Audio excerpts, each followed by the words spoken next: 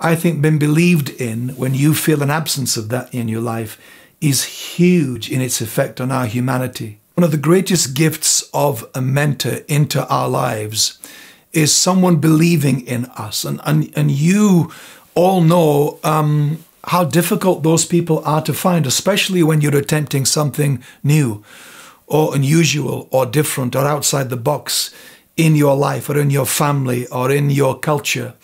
And I was trying to attempt many of those things. So to find someone that had a like-mindedness and someone that championed the things that I felt alone in were a huge, priceless gift to me. It was guidance.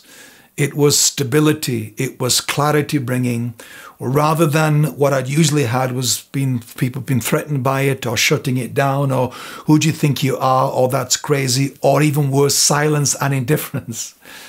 So I have been so helped all of my life when I look back and intentionally pick over these people that believed in me at a time when no one did.